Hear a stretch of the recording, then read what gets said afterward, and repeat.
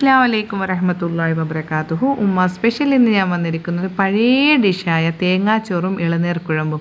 ഈ പേര് പോലെ തന്നെ ഇതിനൊരു പ്രത്യേകതയുണ്ട്. ഇത് ഉണ്ടാക്കുന്ന ദിവസം എന്ന് പറഞ്ഞാൽ കല്യാണത്തിന് 3 ദിവസം മുമ്പ് അരികുത്തിച്ചേരൽ എന്ന് പറഞ്ഞിട്ടൊരു പരിപാടിയുണ്ട്. ആ പരിപാടിക്ക് പെണ്ണിൻ്റെ വീട്ടിൽ നിന്ന് ഉണ്ടാക്കുന്ന ഒരു സ്പെഷ്യൽ ഡിഷാണ് ഈ തേങ്ങാച്ചോറും ഇളനീർ കുഴമ്പും. ഇത് ഉണ്ടാക്കിയിട്ട് പുതിയ പെണ്ണിന് ഓരോ പിടി സ്നേഹത്താൽ കാരണവന്മാർ വായിൽ വെച്ച് കൊടുക്കുന്ന ചോറാണ് ഈ തേങ്ങാച്ചോറ്. അപ്പോൾ അതിൻ്റെ ഉള്ളിൽ വലിയൊരു കഥയുണ്ട് കേട്ടോ. ആ കഥ ഞാൻ പറഞ്ഞു തരാം. അതുകൊണ്ട് നിങ്ങൾ ആരും ഇത് സ്കിപ്പ് ചെയ്യാതെ കേൾക്കുക. ആദ്യം നമുക്കിതിൻ്റെ റെസിപ്പി എന്താണെന്ന് ചോദിച്ചിട്ട് അറിയാം. ഓക്കെ. ഇതിൻ്റെ മസാല: ഒരു മുറി തേങ്ങ, 3 ടേബിൾ സ്പൂൺ മല്ലി, അര മഞ്ഞൾ, വലിയ ജീരകം, 4 ചെറിയ ഉള്ളി അരവിൻ്റെ കൂടെ അരക്കുക. അത് തേങ്ങൻ്റെ 2ാം പാൽ ഫുള്ള് ഒഴിച്ചിട്ട് അരച്ചെടുത്തതാണ് കൂടുതലായിട്ട് അരിയാറ്. അരച്ചതും 2ാം പാലിലാണ് വേവിക്കുന്നത്. 2ാം പാലിൽ കറിവേപ്പില, ഒറ്റ ഒരു പച്ചമുളക്, ഇതിന് മുള്ളുണ്ടല്ലോ, ഈ മുള്ള് ഫുള്ള് എടുത്താളിഞ്ഞിട്ട് നമ്മൾ ചോറ് വെക്കുന്നത്.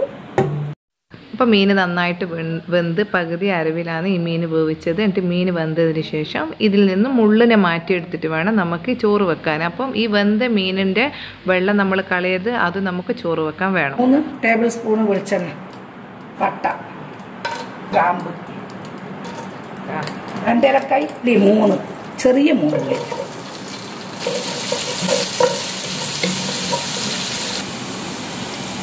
ഇത് മുള്ള് മാറ്റുന്നതാണ്. കറിവേപ്പില, 6 പച്ചമുളക് ഈ ഉള്ളിൻ്റെ കൂടെ നല്ലോണം വഴറ്റുക. അരച്ച അരവ്,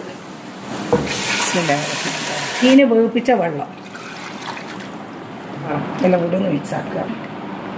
നന്നായി മിക്സ് ആയതിന് ശേഷം നമുക്ക് കഴുകി വെച്ചിരിക്കുന്ന നേരിയരി എടുക്കുക. പിന്നെ ഇതിൻ്റെ തേങ്ങാപ്പാലിൻ്റെ കണക്കെന്ന് പറഞ്ഞാൽ നമ്മൾ സാധാരണ നെയ്ച്ചോറ് വെക്കുന്നില്ല, അതിന് എത്രത്തോളം വെള്ളം എടുക്കുന്നു അത്രത്തോളം തേങ്ങാപ്പാൽ എടുക്കണം. പിന്നെ മീൻ മുള്ളിൽ നിന്ന് മാറ്റി വെച്ചത്.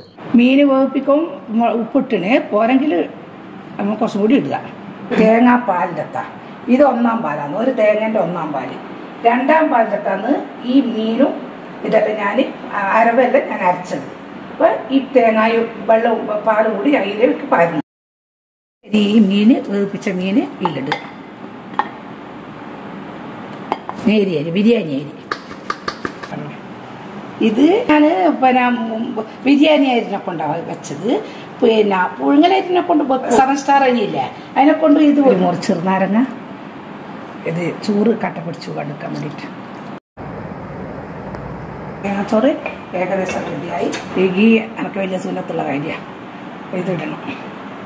അങ്ങനെ ഗീ എല്ലാം ഇട്ട് തേങ്ങാച്ചോറ് കറക്റ്റ് വേവിലേക്ക് വന്നിട്ടുണ്ട്. ഒന്ന് നല്ലോണം മറിച്ചും തിരിച്ചൊക്കെ ഇട്ടിട്ട് ഇതിനൊന്ന് ദമ്മിലിട്ട് തേങ്ങാച്ചോറ് ഇപ്പം റെഡിയാവും. അപ്പം ഈ തേങ്ങാച്ചോറ് വിളമ്പുന്ന രീതിയും മാറ്റാം കേട്ടോ. പണ്ട് ഇങ്ങനെയാണ് വിളമ്പുന്നതെന്ന് ഉമ്മ പറയുന്നത്. അതിനെന്ന് വെച്ച് കഴിഞ്ഞാൽ ചെറിയ നമ്മൾ ചിരട്ടയില്ല, ചിരട്ടൻ്റെ അകത്ത് ഇല വെച്ചിട്ട് ആവി കൊള്ളിക്കുന്നുണ്ടെങ്കിൽ കൊള്ളിക്കുക, അല്ലെങ്കിൽ ചിരട്ട വെച്ചിട്ട് പിന്നെ നല്ലതുപോലെ തേങ്ങാച്ചോറ് ആ ചിരട്ടയിൽ നിറച്ചിട്ട് വേറൊരു ഇലനെ കൊണ്ട് കിഴി കെട്ടിയിട്ടാണ് ഈ തേങ്ങാച്ചോറ് പിന്നെ വിളമ്പാന്ന് പറയുന്നത്. കല്യാണത്തിന് അന്ന് ഇതുപോലെയായിരുന്നു വിളമ്പിയത്. അപ്പോൾ നമ്മുടെ തേങ്ങാച്ചോറൊക്കെ ഇവിടെ റെഡി ആയിട്ടുണ്ട്. കിഴിയൊക്കെ കെട്ടി ഉമ്മ റെഡിയാക്കുന്നുണ്ട്. ഇനി ഇതിൻ്റെ കൂടെ വിളമ്പുന്ന ഒരു സംഭവമുണ്ട്. എല്ലാവർക്കും ഈ അരികുത്തി ചേർന്നെന്ന് വന്നാൽ കുടിക്കാൻ കൊടുക്കുന്ന ഒരു സംഭവമുണ്ട്, ഒരു ഡ്രിങ്ക്സ്. അതായത് ഈ പാൽക്കുഴമ്പ്. അപ്പോൾ പാൽക്കുഴമ്പിൻ്റെ റെസിപ്പി നിങ്ങൾക്ക് അറിയണ്ടേ?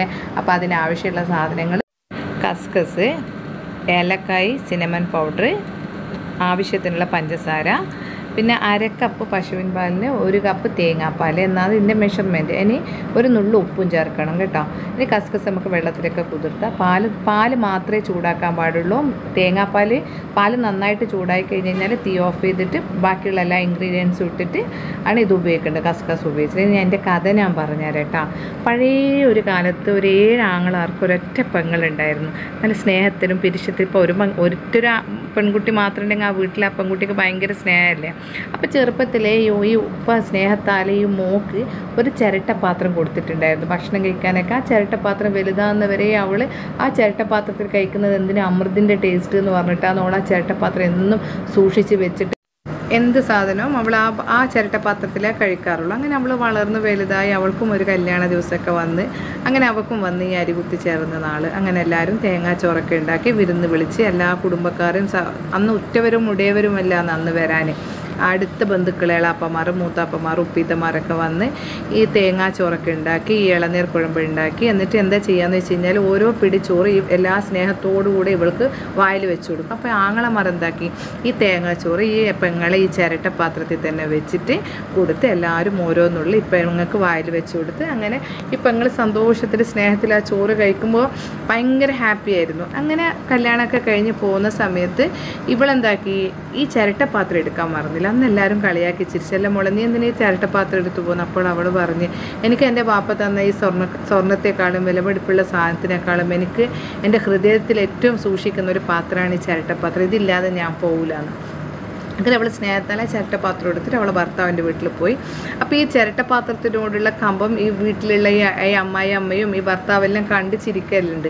അങ്ങനെ ദിവസങ്ങൾ ഇങ്ങനെ കഴിഞ്ഞ് മാസങ്ങൾ കഴിഞ്ഞ് അങ്ങനെ കല്യാണ വാർഷികമായപ്പം ഈ ഭർത്താവ് ചോദിച്ചു ഭാര്യനോട്, അല്ല ഭാര്യ നിനക്ക് എന്താണ് എൻ്റെ ഈ വാർഷികത്തിന് വേണ്ടതെന്ന്? അപ്പോൾ ഓള് പറയും എനിക്കൊന്നും വേണ്ടേ, എനിക്കൊരു പിടി മഞ്ഞച്ചോറ് എനിക്ക് കഴിക്കണമായിരുന്നു, ഈ ചിരട്ടപ്പാത്രത്തിൽ മഞ്ഞച്ചോറ് കഴിക്കാനാണ് എൻ്റെ ആഗ്രഹം. ഇത് കേട്ടിട്ട് ഭർത്താവിന് ഭയങ്കര സങ്കടമായിപ്പോയി.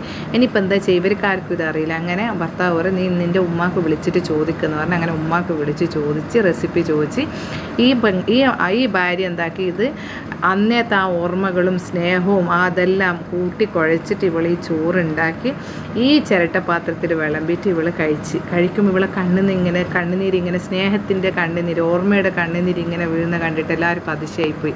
അങ്ങനെ അവരും ഭർത്താവും ഭർത്താവിൻ്റെ ഉമ്മയും അവരൊക്കെ ഇതെന്താ ഇതിൻ്റെ ഉള്ളിൽ ഇരിപ്പുണ്ടെന്ന് നോക്കാൻ വേണ്ടിയിട്ട് അവരും കഴിച്ച്. അവർക്ക് ആ ചോറിൻ്റെ ടേസ്റ്റ് അവർക്ക് പറഞ്ഞറിയിക്കാൻ കഴിയുന്നില്ല. അപ്പോൾ അവർ പറഞ്ഞ് നീ അന്ന് കഴിച്ച ആ തേങ്ങാച്ചോറ് എന്തുമാത്രം ടേസ്റ്റ് ഉണ്ടാവുമെന്ന് നമുക്കിപ്പോൾ മനസ്സിലായി. ഉമ്മ പറഞ്ഞു തന്നിട്ട് ഇത്രയും നല്ലൊരു തേങ്ങാച്ചോറ് നീ ഉണ്ടാക്കുകയാണെന്നുണ്ടെങ്കിൽ അന്ന് ഉമ്മ വെച്ചുണ്ടാക്കിയ തേങ്ങാച്ചോറിന് എന്തുമാത്രം ടേസ്റ്റ് ഉണ്ടാവുമെന്ന് നമുക്കിപ്പോൾ മനസ്സിലായി. അങ്ങനെ അവൾ ഇളനീർ കുഴമ്പ് തേങ്ങാച്ചോറും ഭർത്താവിൻ്റെ വീട്ടുകാർക്ക് കൊടുത്ത് അവർക്ക് മറക്കാൻ പറ്റാത്തൊരു ചോറായി. അതുപോലെ നിങ്ങൾക്കുമായിട്ട് അടുത്ത റെസിപ്പി ആയിട്ട് വരുന്നത് വരെ അസ്സലാമു അലൈക്കും വറഹ്മത്തുള്ളാഹി വബറകാതുഹു.